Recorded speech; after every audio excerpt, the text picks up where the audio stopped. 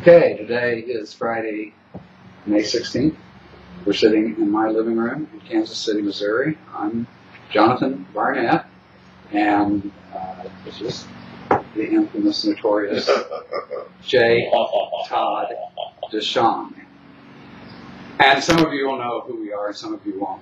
So quickly, there's Newton, yes. Todd and I met online in a pretty adversarial way. We have some things in common. We're both gay men, both living with AIDS or HIV, however you want to call it. And I've been involved with the what's called the AIDS dissident community, and Todd is on the other side of this fence. Called, are you okay with calling it AIDS orthodoxy, or what label do you want to wear? That's fine. As long as the dress has a label, he'll wear it. So there was a point at which Todd was blogging and really taking AIDS dissidents to task. And I'm trying to remember. We'll probably have different recovered memories on how we actually got into. I posted a picture of my leg. Yeah. Yeah. This lovely leg. I'm not even going to show it here now. You can see it's not so. Not bad. And I don't want to go into a lot of details. We kept posting back and forth in a real hostile, adversarial way. And at some point, we made contact and found some common ground. And so we're going to take advantage of sharing that and letting you see a little conversation between us. And I don't want to hog the mic here, but I want to give a little background of who we are and how we got here, and what's changed, if anything, if we've changed each other's minds about HIV and AIDS and how to live with that and how to deal with that. Yeah. I just came from the scientific background part of it, but I'm open to. I feel like I'm more open than the other side is open, except for you. I mean, you displayed how you're open to new things, and I've learned from you, like this new stuff that's going on as we discussed with this, the dosing things down and stuff, and I actually may try that. But so yeah, we've got some common ground. Well, now on your blog, you used to really sing the praises of the drugs. Well, that's one thing that freaked you out when I first told you that I had taken drug holidays, and I went for a whole year without my medication because I couldn't afford it because of the fucking pharmaceutical companies. And oh my God, I thought you loved pharmaceutical companies. Like, no, they screw me just the way they screw everybody else. But you would say that you used to really argue that the drugs were. Oh, I think the drugs work. The drugs. And that there aren't any, you don't have any problems with them, you don't have any adverse effects. No, that's not true. The AZT, when I first took AZT, I think I told you that. I was like, oh my God, I hated it. I took it for like 3 weeks, and I hated it. All I wanted to do was eat triple cheeseburgers from Wendy's. That's all I wanted to do. But I also just felt gross. And so I told my doctor, so I'm not going to take it. And he said, oh, you'll get used to it. And I said, nope, give me something else. So he gave me something else. And I also took DDI back when it was powder. You would put it in water, stir it up. It completely dissolved. There was no taste, no smell. But I couldn't get it down for some reason. So I told him I'm not taking that either. I just told him. He said, oh, come on, just keep trying it. And I said, nope. Give me something else. So that's why I don't understand people who have problems with the medication. And I won't say any names, but there's one person I really could say some names about, but she's no longer with us. So I don't understand people who have problems with the medications that try to just tough it out. If something doesn't work for you, change medications. Because like I told you, and since then, every medication I've taken, I've had no side effects whatsoever. I've had no bad feelings or anything about it. When did you test positive? 95. November of 95. I tested positive in 98. After I should have tested positive long before that, according to the mainstream point of view, but I didn't. And the drugs, and it was post-protease inhibitors, so it was Virucept, I think, and Epivir and Xerit. Those are the brand names. I'm not sure what I took Xerit. and they just messed me up so much the diarrhea was uncontrollable, and every time I had a complaint, the doctor would just prescribe another drug for the side effects, until I decided, I mean, this sounds dramatic, and I'm not trying to exaggerate it. I really finally got to the point where if this is life, I just as soon die as put up with this, and I want to quit. So we didn't try to find other, I didn't try to find something different. And what happened was that I found that I could manage without those drugs. Though they kept me on a lot of other drugs, I was still taking 24 prescription drugs in '06. And even though I had been off the antiviral since 2000 or 2001. And it was finally, what transformed me was when I quit all those drugs. And that's when I really felt a relief from my body. And if Michael would come in here and tell you, or any of my family, what I was like on all those drugs compared to now. Yeah, that's ridiculous. It's night and day. I agree with you that the pharmaceutical companies, like, well, doctors in general, like if you have one ailment, they'll prescribe something for that ailment and blah, blah, blah, instead of trying to find the underlying cause and just treat the cause and not the symptom or whatever. I think other AIDS dissidents that are watching this are going to say, who are you? Because this isn't the Todd DeShong that they came to know and love from the blog Dissidents for Dummies. But also when you get into those blogs, you're talking about, there's one discussion, and then of course, unfortunately, veer wildly off track, and people don't, it's ridiculous the way those comment threads go.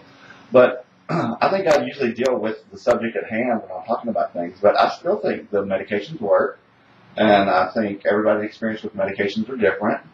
And if you're having a doctor that's just treating your symptoms, or every time you have something he's just giving you another medication for, I think you need to find another doctor. Well, you know why I took you on? It wasn't because of your point of view. It was because of your style. You were vicious, nasty, and hateful. Everybody was vicious. That's what you forget. The other side was vicious, nasty, and hateful. When I first, it felt that way to you, but I didn't. It seems like you started it. Now, when I got into it, this was already going on when I got into it. I mean, I would go through when I first sent you that email about your leg. It was a sincere, nice email. There was no hatefulness to it. But because of your perception of me already, you took it as hateful. I agree. I was biased already because I didn't like you. But I was also offended. People said nasty things. How could you take a look at a picture and tell me if that's Capuses?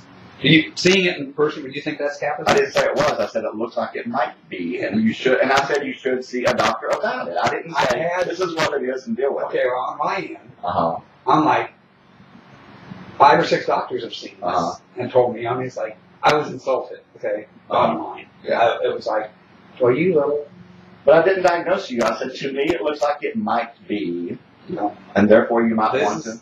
This is how it got. This is how it started. Yeah, right. This is how it started. Right. And then that put me on in a sort of combative mode, and it went from there. Yeah. And man, we duped it, didn't we? Yeah. But also there was time, but don't forget, you say like it's all my fault, or not all my fault, but I mean you're saying like I was the one who started the combativeness and all that. Don't forget Michael Geiger was out there saying horrible things about John Moore and all these other people. John Moore. But I'm saying the whole thing was going on before. John Moore saying we all ought to be prosecuted and imprisoned. I mean, and both sides were going back and forth saying, that's what I'm saying. Don't say the dissidents are all sweet and the... Okay. Well, I think I will agree with you. I think both sides were assholes to each other completely. I think from day one to get go. That's my opinion. I think there are crazy people on both sides. Oh yeah. This divide. Yeah. And as you know, I've moved. Well, I wrote a blog post at the end of 2013 saying farewell to dissidents because I'd just gotten fed up with what I was seeing from being involved for maybe 5 years. But it's a fairly small, dare I say, intimate community. So it doesn't take a lot of time to get to know a goodly number of the personalities and players. I'm not saying I met everybody. I didn't. No. But I knew quite a few of them. And you're the one that's vocal about how you have evolving mindsets. Like you'll take your information and process it and change your mind if you feel like you need to. But most people out there on the dissident side, in my opinion, from what I've seen, hold on to something with such tenacity that they don't want to let it go. I have to agree with you. And I'm currently engaged with, specifically with rethinking AIDS and about what I call this dogmatism in the AIDS dissidents. I wrote to, I think it was Henry Bauer, an email, and I this is the first time I've put it this way, so I'm going to share it with you. AIDS dissidents, it's a big idea, it's a big concept, and not everybody follows the same thinking on it. But there is a group, the predominant group is Rethinking AIDS. The predominant public projection of that is the Rethinking AIDS Facebook page, and people like me and others who have gone, reached a point where we think we need to resort to some form of antiretroviral therapy are not welcome there. And so there's this sort of litmus test that's evolved. And there's three, I call it the 3 commandments. First one is never test, never get an antibody test. Right. If you don't know, what you don't know won't hurt you, because once you take the test, then you've fallen into the rabbit hole and you're blah blah blah.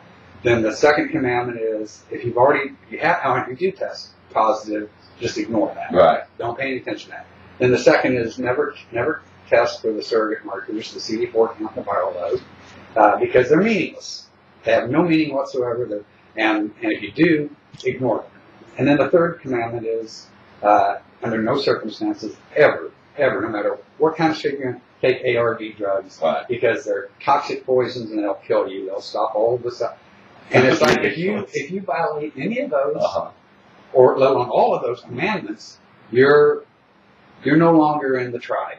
You're no longer one of us. And think about what I'm just talking about. What does that sound like? It sounds like a fundamentalist religious church, which is exactly what they accuse the Orthodox is. So I'm like, now that I've become the pariah, the not with everybody, in fact, not with a lot of people. Yeah. The people that I'm still connected with, they're no longer they're not participating publicly. So they've basically forfeited the debate and the stage to those that are remaining. Right. They're locked in this dogmatic mindset, and it's embarrassing and it's frustrating. And like what you said, that's one thing that bothers me is like if you're in that community on your side or whatever, the dissident side, and then you do, God forbid, start taking antiretrovirals, you better be on your deathbed, and otherwise they're going to kick you out and never speak to you again, and they will speak badly of you.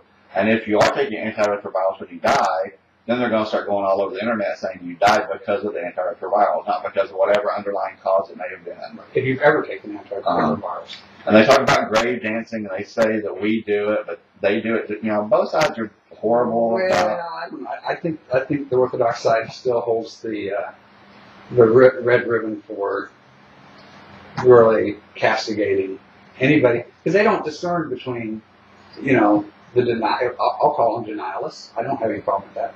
And that was one of the campaigns that just made me rock my head, was the campaign to ban the word denialists from the media. Okay, so let's guess when we're going to start burning books. That's what they're Orthodox. Call me Orthodox if you want to. I don't care. Call me Shirley if you want. I don't care. Well, okay, but getting back to, and I think things have changed. But I want to kind of give a point of reference. When you were blogging, the message that I got, and a lot of people got, was that you were really a cheerleader for the ARV drugs, and so you also got stuck with this. You were accused of being a pharmacist, of being paid by pharmacists. So how many checks did you cash, Todd? You saw my car. What do I drive? An 04 Nissan Maxima. What that car is? 10 years old. It's got 111,000 miles on it. I think I would have driven my Mercedes here if I was getting paid. It's just ridiculous, this whole conspiracy theory that I'm working for. Well, you didn't answer the question. Do you need any money? Have you ever received any compensation of any sort? Okay. No. One time I wrote for... I just wanted you a chance to get it right there on the record. No, we can say, I can tell you about what's going on. Part of this with this, I can't really talk about the lawsuit, but part of the lawsuit, Clark Baker claims that I have been paid. I'm paid pharmaceutical shill. And there's one post that I did write that and the title was, I've done what Celia Barber was never able to do. I got paid to write. I got $30 for writing a post for splicetoday.com. Right. $30. And I never actually even got the money because I would have had to gone down to a fax machine, fill out a W-4 form, fax it in. I said, fuck it, for $30, I'm not going to go down and do that. I just wanted you to have a chance to No, just I never got completely. paid. You told me that personally, and I've told people I have no reason to doubt you on that account, and it bothers me that when people make allegations that they can't. But me just saying that to you right now doesn't matter. Nobody's still going to believe it. That's okay. No, yeah, it's okay. That's okay. I don't give a shit what people think about me or believe about me. I don't care.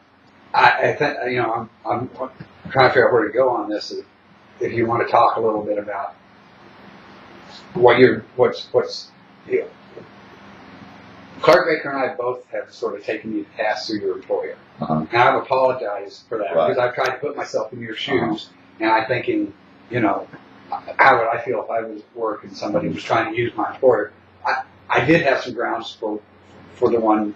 Yes, you had one legitimate shot, and then I found, and I told you this, it's like all fair in love and war, and I figured that was your weak point, so I used it again, and I'm not proud of that. I'm kind of clean on that, but you took down the blog. Because I'm stupid. Let me tell you why I picked the blog down.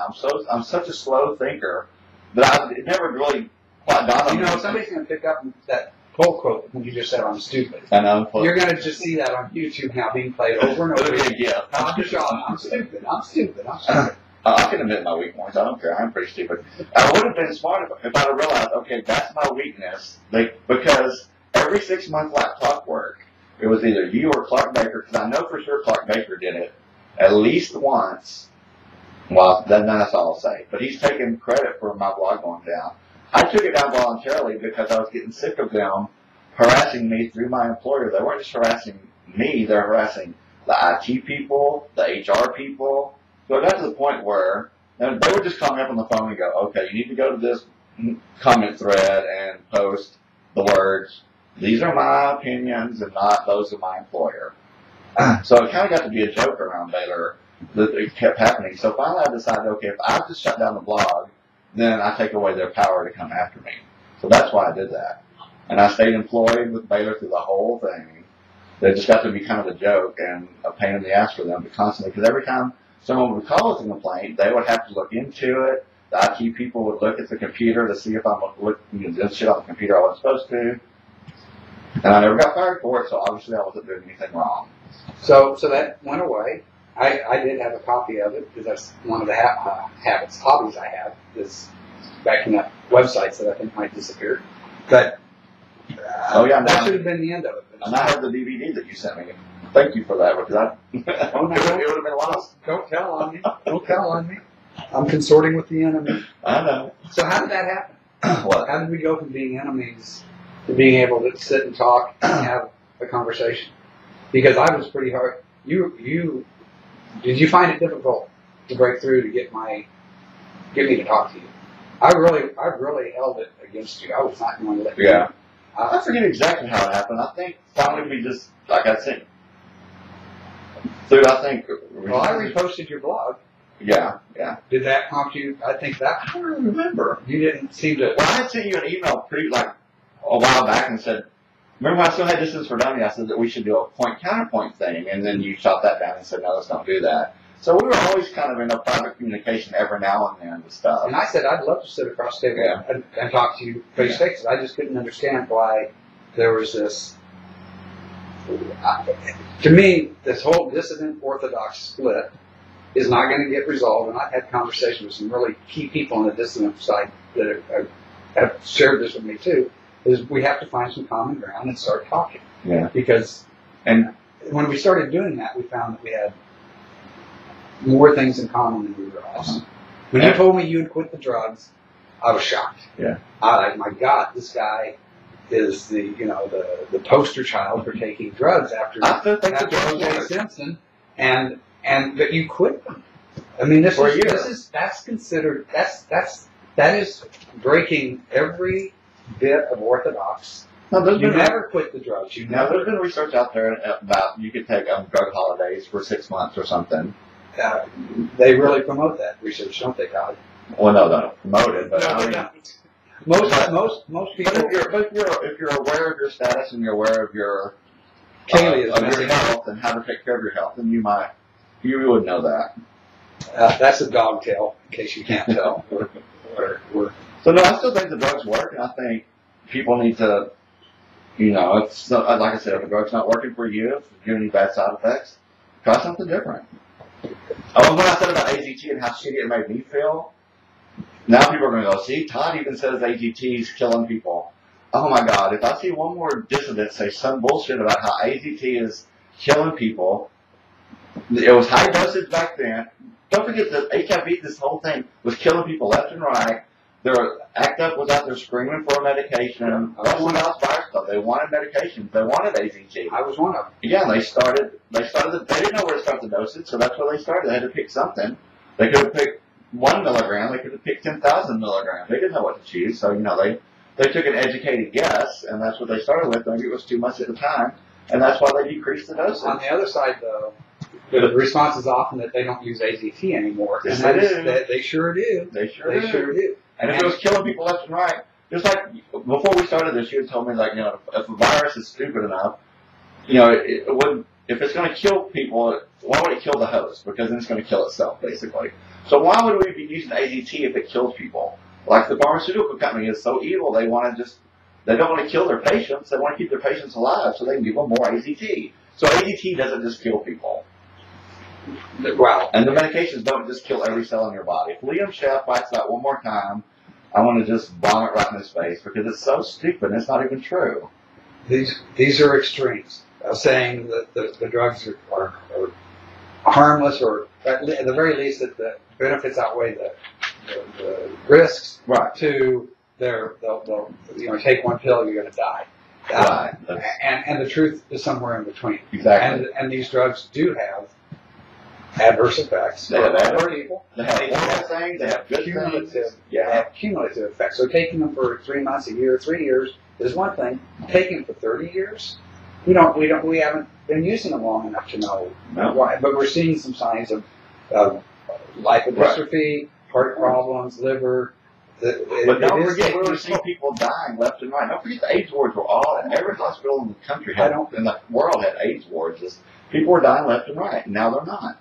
But we took a little break there, but we were talking about medications, ARVs. Well, and that's one thing. You won't hear me calling it medication. I'll call them drugs. Okay. So there's these little subtle things that are different in our vocabularies.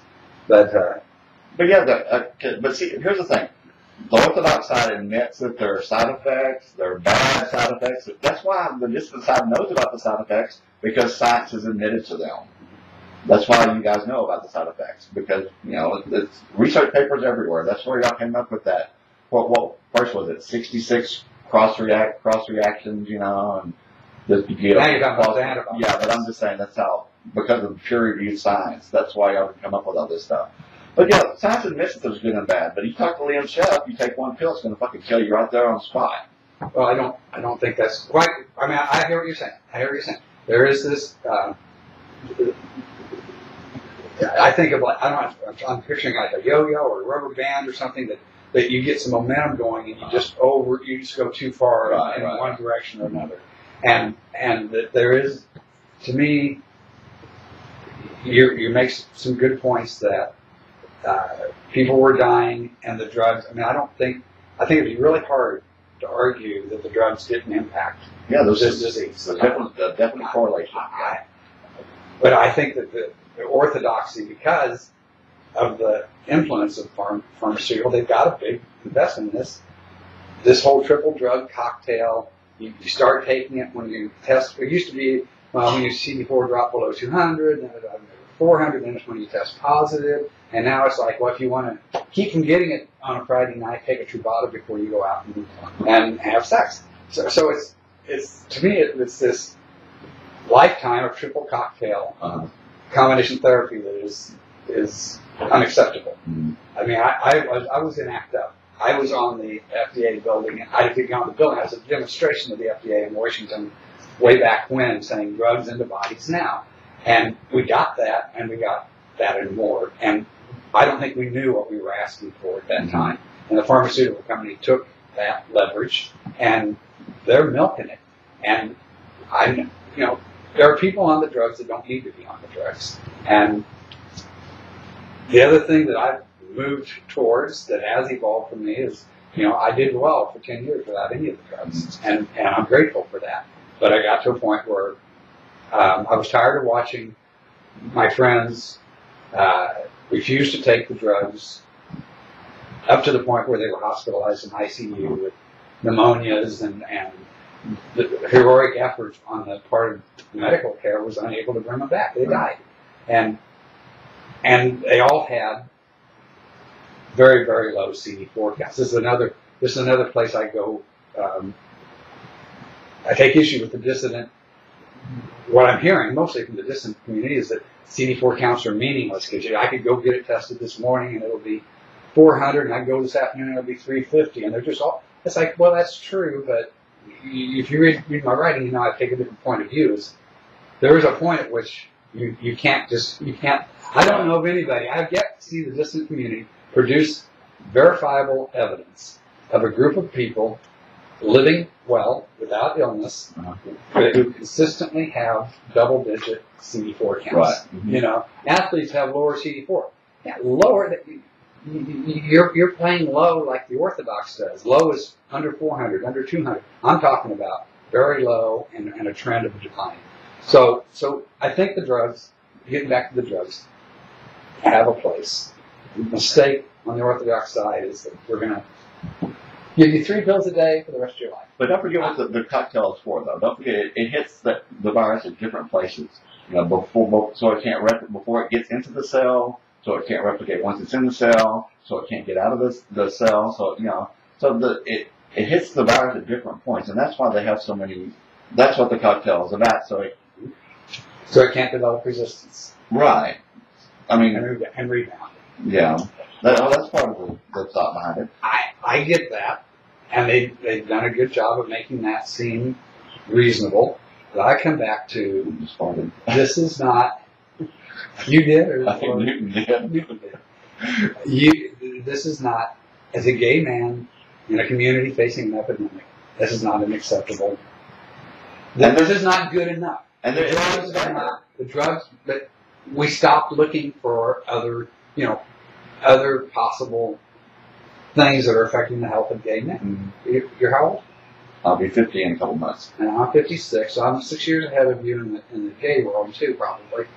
And when I came out in the 70s, all the gay doctors, it was like everybody needed to be tested for intestinal parasites. There was this thing called gay bowel syndrome. Yeah. Gay men had diarrhea. They had the BD clinic here in little old Kansas City had a van that drove around the gay bars on Friday and Saturday nights, and Nurse Wanda Lust, who was this drag queen, would come out with her and draw blood to test for syphilis and gonorrhea.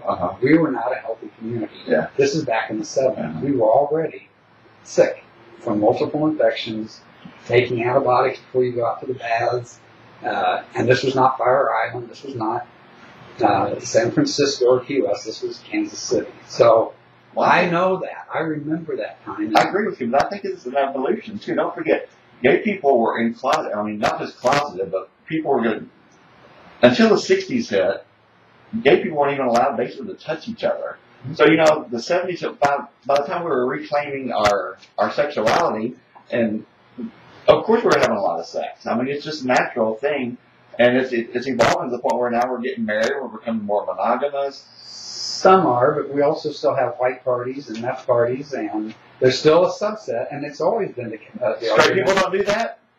There's straight swingers bars. Straight people do drugs and have lots of sex too. The straight friends I know, they don't have sex with a dozen men a night. I've never had sex with a dozen men a night. It's not physiologically possible for you to have 12 orgasms a night. Oh, that's not true. Trust me. Really? I could never do it.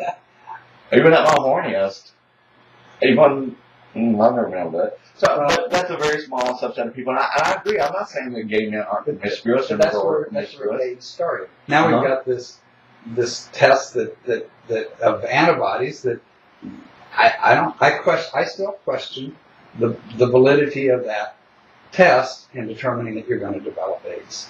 But we're not given a chance. We'll never know because it's considered unethical to withhold treatment for somebody, right? Right. And so, how many people? There are people out there. And I'm not going to mention your name again, Brian, or Tomas, or others who are HIV positive and seem to not be troubled with health issues like some of us. And are they false positives? Are they, is this test just too nonspecific to really be able to say? And to me, it's one piece of a puzzle that we need to pay attention to. I'm not saying here's what I'm trying to get at. I don't think it's everything that orthodoxy claims to be. I don't think it's infallible. I don't think it means you're going to get AIDS. I also disagree with the dissident side that says it's meaningless. Uh-huh. It's clearly not meaningless. The correlation, that's another one. Right, That's one of my favorite bugaboos with dissidents is they love to quote, correlation does not prove causation. And I want to say, but ignoring correlation can really be damaging to your health because you can't just ignore it. Uh-huh. But that's what I think the dissident community should refocus on their message. If they really like what's going on now with medication, if you think medication needs to be, the dosage needs to be cut down, then then focus on that and stop telling everybody, dude, stop it. Stop telling people that the tests are meaningless or not. HIV is meaningless. And they need to come together because, like, you have Duisburg on one side and the purse on the other side. Duisburg says, hey, there is a virus here. It's been cultured. It's been isolated. It's been proven, molecularly that there is a virus here. Okay, so we keep getting interrupted with dogs, but we were talking about, you started talking about the drugs. And dissidents moving. Refocus. One of my contentions with dissidency right now is it seems to be pretty much controlled and run by people who aren't affected. And I define affected as gay men who test positive for HIV and who have evidence of health issues. That's my definition of affected. Those people are not represented anywhere except maybe on QA, which doesn't really have any money or any power. It's just a place to sit and talk. But these people have their interests is based on they want to tear down the scientific paradigm. They want to march around the walls of Jericho, and that's their ultimate goal, is to see this whole thing collapse as a fraud, and HIV doesn't exist. And I'm like, either it doesn't exist or it's harmless. Which is it? I mean, Duisburg says it exists, so that's what I don't get. Okay, here's Duisburg and the purse. The purse never done research at all. One's a doctor and one's a lab tech. And here's another thing. People like to come down on me and my education. I'm more educated than Papadopoulos is. She's just an x-ray tech. Tells how much, person's been exposed to radiation too much or something. At least I can test everything in a laboratory. I can do every test there is. So I'm more educated than she is, and yet people look up to her. And it's just cracking up the way people look and like she has been published. Oh, has she? Oh, I didn't even know that. And where? Virusmyth.com? No, they have a reputation for... No, they've never done any actual peer-reviewed research. But anyway, that's not... Am I going to go look it up? Duisburg says, look, this virus has been isolated by the most rigorous standards there are. And so it actually exists. He says it's harmless, and Mullah says it's harmless. Well, fine, whatever. They can say that all they want. But the purse, so I at least go with, they should all come together, at least under Duisburg, say the virus actually exists. Because the purse don't know what the fuck they're talking about. At least Duisburg knows what he's talking about as far as the actual virus. And he's done the research, and he's educated in that field. Purse, they're not even educated, they're not virologists. One's a doctor, and one's a lab tech. Of any normal, healthy person we can find, how many of them, isn't our whole part of our makeup of viruses and retroviruses? They're an integrated part of who we are. So okay, I'm glad you brought that up. A lot of viruses. They like to say that, the endogenous retroviruses are oftentimes mistaken for HIV. HIV is like 10,000 base pairs. Endogenous retroviruses, because they've done the Human Genome Project now, so they've counted that out. They know what they're talking about. The endogenous retroviruses are like 10 times that. The size of HIV for a retrovirus is very small. The endogenous retroviruses are huge. There's no way they can be mistaken for HIV. Well, They're completely different molecularly. you're clearly more knowledgeable on that piece than I am, because I don't. I can't contest that. I don't know. My question remains. I still am very skeptical that HIV is the sole and sufficient cause of AIDS, but I do think it exists. I think, I don't think it's not feasible to me to think that all this money, all these scientists are looking at air and making things up over here. That doesn't seem, I can't accept that as anything plausible. What I do, where my brain is right now with this is that, I'm having trouble staying focused too. That HIV isn't because when Gallo supposedly discovered HIV, it was from a pool of a bunch of sick gay men who had pre-AIDS, as I recall, and I don't remember the number, but it was like when he went back to check his findings, it was only like a third of these gay men. So, and it was like, oh, it's overwhelming evidence. It's like he didn't find it in everybody, or 90%. It was like less than half. So I think that, and I know you've already talked a little bit about, I'm not questioning whether HIV exists. I'm of the opinion, and I'll change my mind as I get more knowledgeable, if need be, that HIV is a marker, not the cause. And so it does exist. It does have significance. You don't ignore it. But I think there's room for some of us that are skeptical to not make decisions based solely on that. Okay, but here's also the thing. If it's not the sole and sufficient cause of AIDS, then maybe it's not. The distance like to say it's like 5%. I would say it's more like 90% the cause of AIDS, and there are other factors, or 80%. It's a bigger part than the dissidents want to say it is. But see, now we're getting into a conversation that is what the dissidents love, and I keep coming back to, as an affected, I don't give a rat's ass if HIV exists or doesn't exist. I don't care. I just want people to stop getting sick and dying, and I don't want to rely. I want to find alternatives and options to triple cocktail AIDS drugs. And I agree with you. I think you're more rational than the people that I see online. You know, people like you said, they're very dogmatic. They toe this line. Think about the orthodox side though. Like every time the definition of AIDS changes or anything about the HIV research changes, the dissidents grab that and say, see, they're wrong. They keep changing what they're saying. That's what science does. Science evolves. As we learn more about something, science grows and evolves. Just like we said, before, now it's like you're supposed to treat early.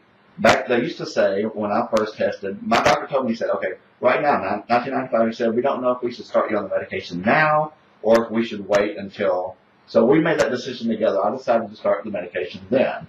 And now, in the beginning, they thought, well, let's let it go for a long time. That's because they didn't want you on the medication for 30 years or 40 years or whatever. They didn't know how it was going to affect you. So let's wait put it off as long as we can until you start getting sick. And they found that that's not right, so they changed that. But that's just one example of every time something changes, because we learn more about it, science will evolve and make changes. The dissident side, they never, except, a few people like you and a few people that you told me, and I won't mention their name now because I don't know if I should, but there's some people, rational people on your side that will accept a few changes and then change their mind. Well, yeah, and I don't mind saying rethinking AIDS, because that represents a group of people that are supposed to be rethinking, but I don't see a lot of I don't see anything being anything. It's like they've created this alternative dogma that is also flawed and imperfect and getting quite old. Exactly. When I first found out about all this in 2008, I didn't know there were still people that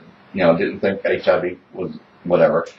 But none of that has changed in these last 5-6 years.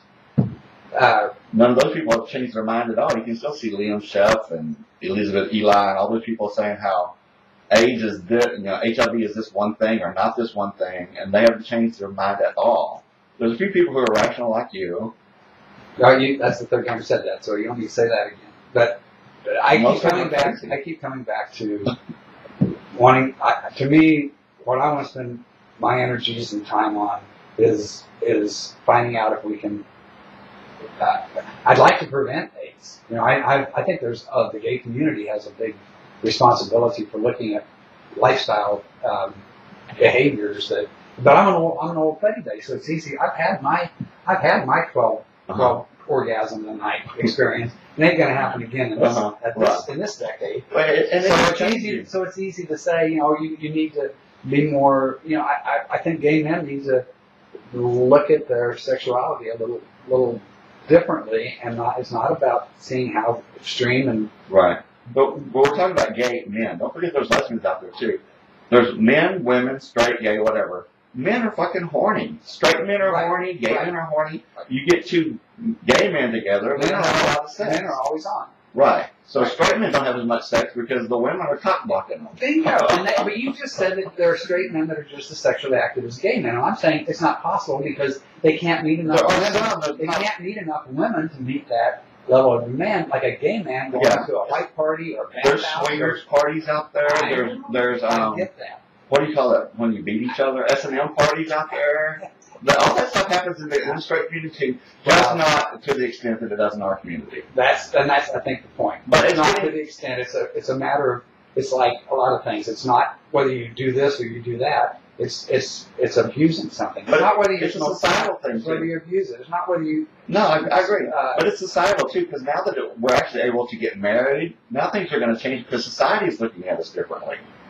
So people are going to become less promiscuous as they're able to get married and have kids and have families, and they're not going to be out. It breaks my heart because I was closeted when I was a kid. Came out in a little town. And then I became a gay activist. I broke through those closet doors to change. I mean, I helped pass gay rights here in Kansas City, and it breaks my heart that young gay people, young gay men, are being encouraged and told to take this fucking pill or they die. Basically, and that's what it boils down to: is you take this pill or you die. I just think we really failed ourselves as a community if we think that's good enough. But that's the way it started. When people had the virus and it wasn't treated, they died. Well, a large percentage of them died. People died. I don't know. We weren't even able to test for the virus when people were first dying. So. I was just listening to NPR the other day, and they were doing the whole thing about the history of HIV. And from my recollection, I didn't get to listen to all of it, but it's like they've discovered now, like at first, I think the first known case was in 1966 or 56. I can't remember which. So yeah, it's been around for longer than we've known about it, but it hasn't been around since the 1800s. At least not in humans. So I think it's just an evolution, and the more we learn about it, the more it's going to change and get better. So I don't think we're going to change each other's minds or general perspectives. You helped me see past what I was reading on your blog to see a different Todd. Well, that was also an evolution of me too. Back then, when I first found out about these people, like I said, I read a lot about stuff. And I just thought there were some crazy fuckers out there. So at first I started making fun of it. And then I started thinking it was very dangerous and it wasn't quite so funny anymore. Your new blogs, you've really taken on they really come across differently. They're much more...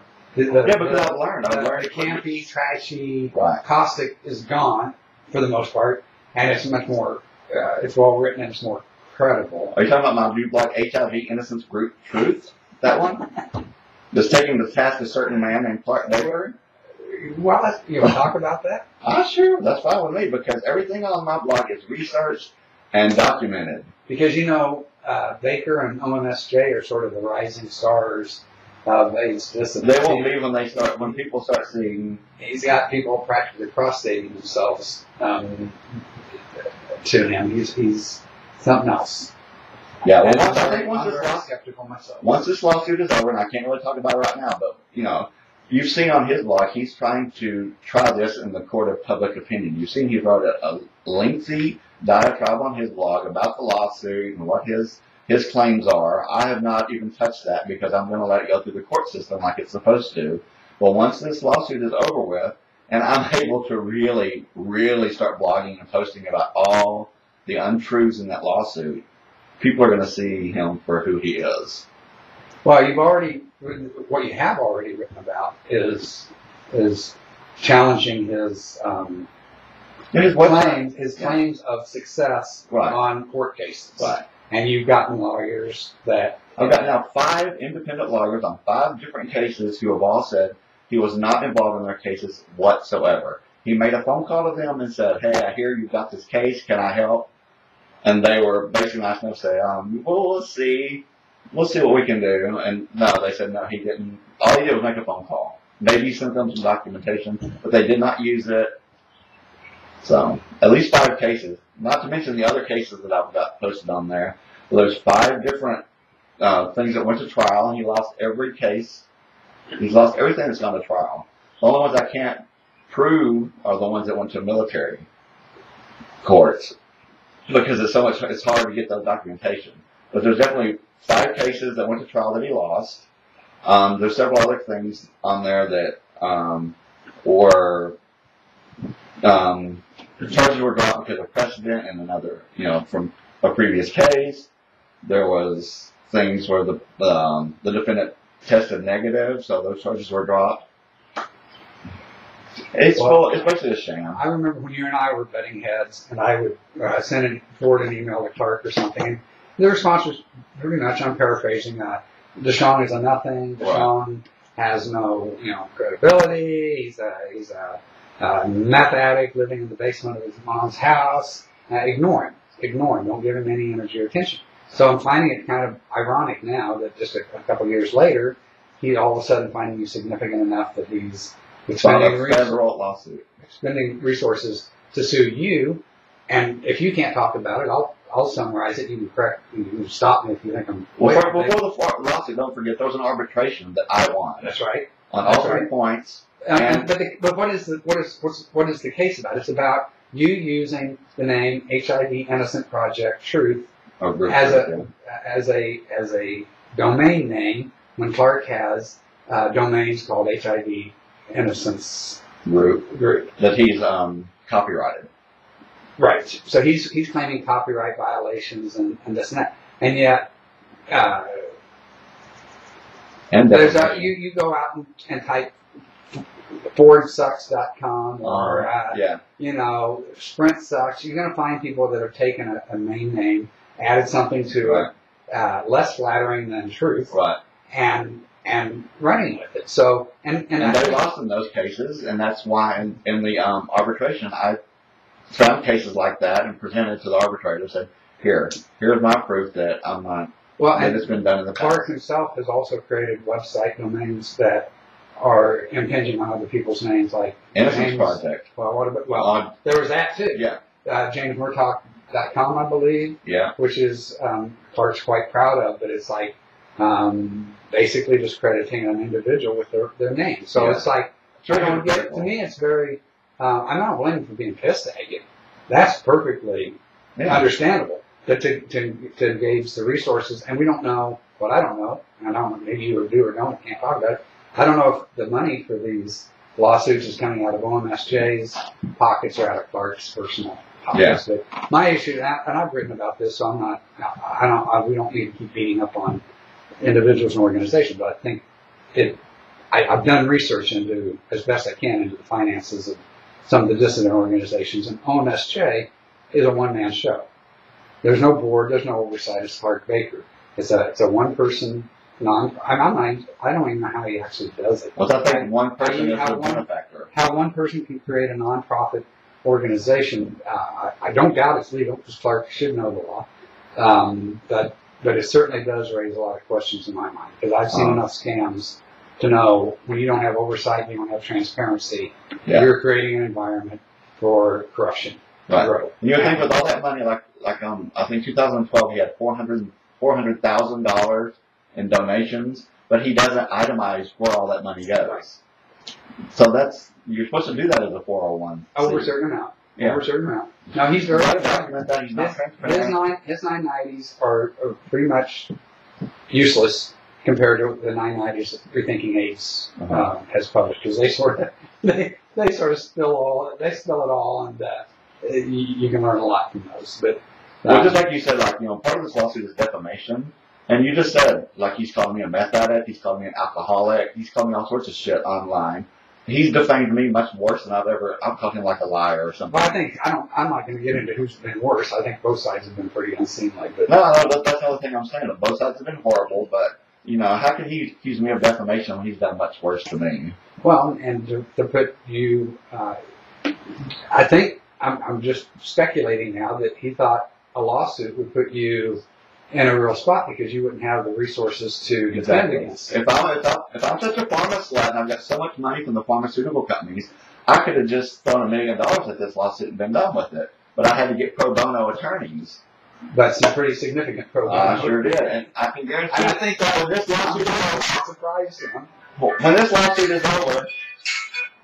lawsuit is over, he is going to claim that I got these pro bono attorneys because I'm connected. I'm so well connected. That's why I got these kick-ass attorneys. Well, he's got to come up for some reason for losing the case. But I got these kick-ass attorneys because they believe in freedom of speech. That's why I got these kick-ass attorneys, because I've got it out there that I needed attorneys to represent me in a freedom of speech case, and that's all this boils down to is freedom of speech. Right. Well, I don't think he can win it. So, and I don't know all the details. No, he's going to lose it. He's going to lose big. It's going to cost him however much his attorneys are charging him. And it's just going to be funny when this is all said and done with, and I can actually start blogging about all the crap in that lawsuit that's not true. Well, I know that's... Then it's really going to paint a picture of who he is. That's eating at you. And I can't wait. I've already written a lot of posts. They're just all I'm ready to do is hit that publish button. And I'm sure if and when this sees the light of day, I'll start getting the feedback too. Imagine I don't know. I'm curious to see if I'm going to be seen as some kind of Benedict Arnold or traitor to the cause or something. And I came into dissident, that what's known as, there's dissidents, and then there's, these groups that wear that label. You're thinking A's on SJ, PERT group, but there's other work going on, and you mentioned this too. I published a bit about the is it Germany or France? The Dr. Leibowitz that's doing alternatives with dosage, and things like that. And those are things that they don't identify as dissidents, but they're doing the kind of work that interests me. But I came into dissidents. I quit my drugs before I ever knew there was an AIDS dissident community. So I felt like I was if quitting your drugs is a sign of dissidence, then I was a dissident before I ever knew about this community. And after, how many years has it been? About 7 years maybe, involvement. The more I see and learn, the more dysfunctional I realize it is. And that's, I don't say that to give comfort to the enemy. I say that because I think people's lives are at risk. Right. And that there are people who really want to be, who are inclined to, I hate the word denialism, but it's so appropriate sometimes of just wanting to pretend to believe something will make it different or not believe. And that just violates a lot of my intellectual...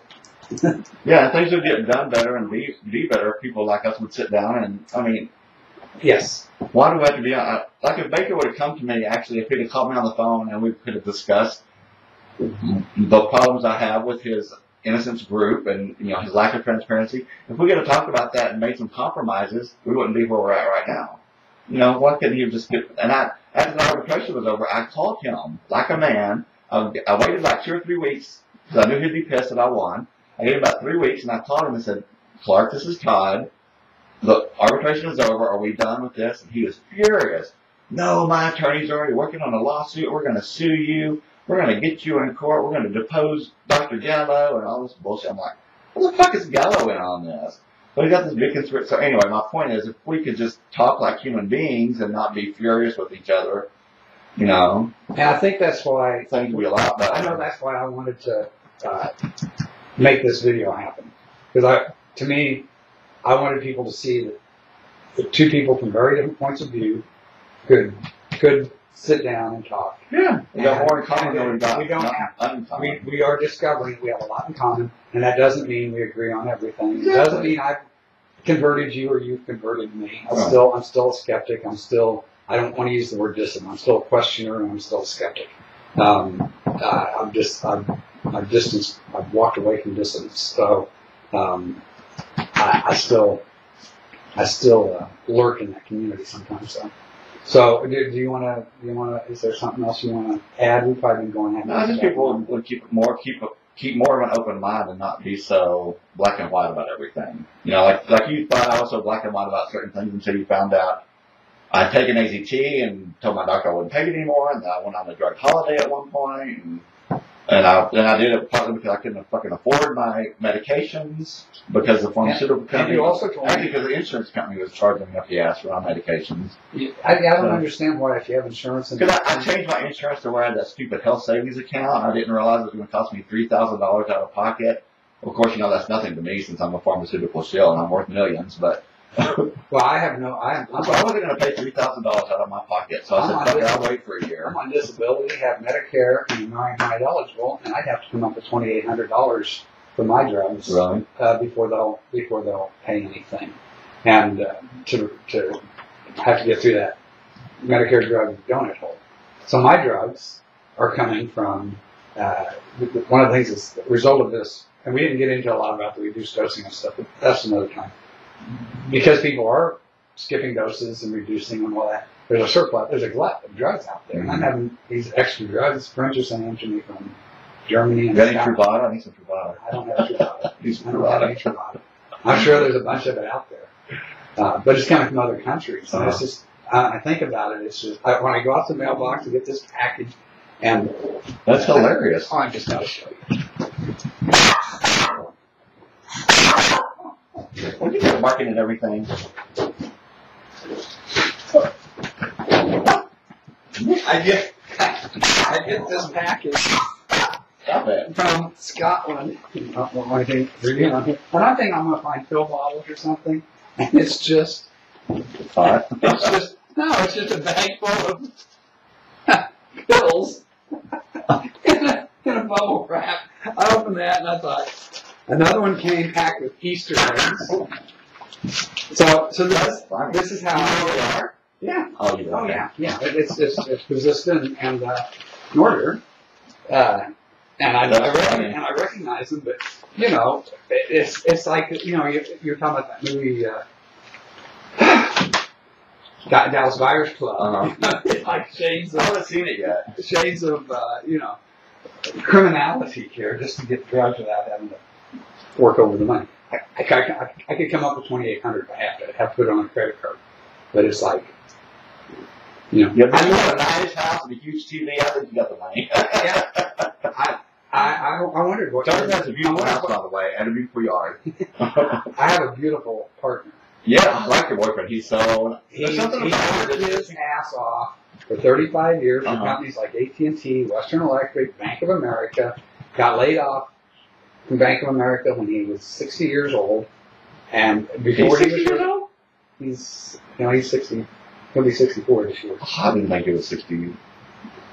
Anyway, that's all left there. But Michael has worked his ass off, and Michael's always participated in the savings plans. So Michael has a comfortable retirement. Yeah.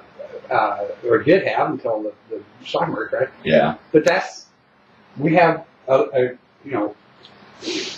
it's his. I think that's his money. That's for his retirement. Oh, great. And if he spends it all, on me, so there's, it is frustrating. It is complicated because I ask people to help me pay for my alternative care.